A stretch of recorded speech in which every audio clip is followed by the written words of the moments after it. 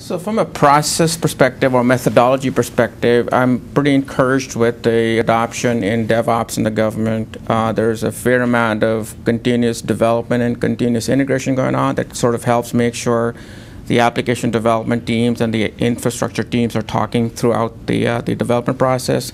And on the IT side, the technology side, big data platforms are coming, Internet of Things is coming, machine learning. Serverless architectures are, I think Amazon just announced something, and microservices architecture, obviously. Yeah.